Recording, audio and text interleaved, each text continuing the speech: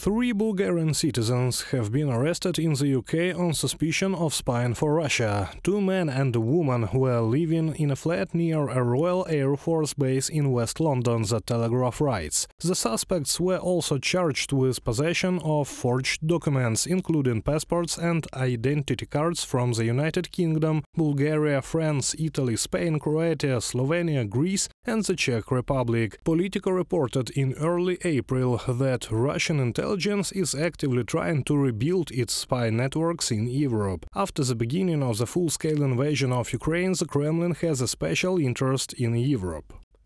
Russia is very interested in swaying the elite of European countries to its side, to make them their sympathizers, to sway the opinions of government officials and top leaders to its side so that they pursue policies that are convenient to Russia, to prevent the Europeans from supplying arms and military equipment to Ukraine.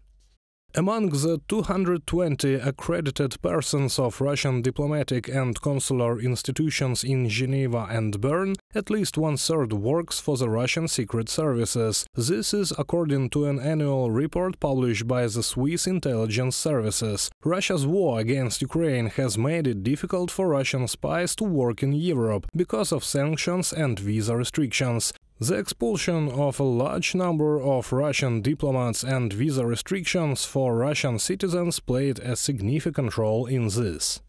On the other hand, the war opens up opportunities for Russian intelligence to send its agents as refugees. The large number of refugees probably helps some intelligence officers to travel undetected and find refuge in Europe.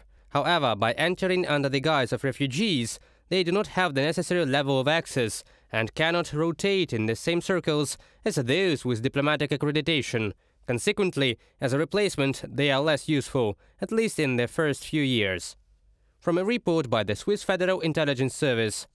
Another option for Russian intelligence is to recruit local supporters of the Russian world, those who have lived in Europe for a long time but continue to hate Western democracies. Russia has switched to so-called one-time agents, experts say. They proactively get in touch with Russian intelligence and fulfill their tasks, or even if they do nothing but just broadcast Russian propaganda to the masses. They are also useful idiots. That's why Russia uses such initiatives.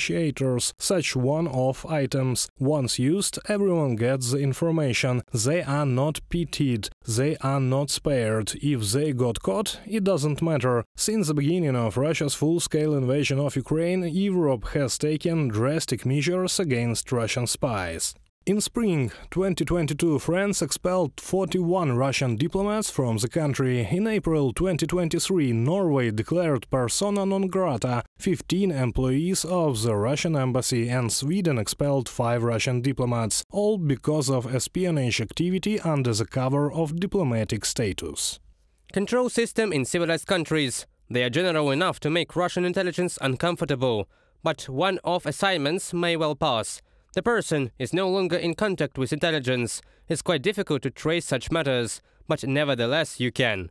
Recently, there has been an increase in reports of the detention of such one-off agents. For example, a married couple from Argentina were detained in Slovenia. They are suspected of working for the Russian security services. In Greece, they also detained a couple who were spying in favor of Moscow. And not so long ago, Czech President Petr Gavel said in an interview with Radio Liberty that under current circumstances, Russian citizens in Western countries, quote, should be watched more than before because they are citizens of a country that is waging a war of aggression. Reported by Sergei Kulas, Angelika Prushnevska, UATV News.